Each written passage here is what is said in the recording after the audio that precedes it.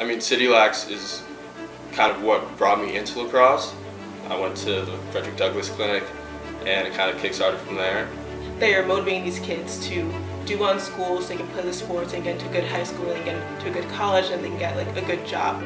I've seen throughout the years that the clinics and tournaments and camps that they've organized, there's more and more kids. I've seen kids just walking down the street now in New York City with a lacrosse stick, which I definitely didn't see 10 years ago.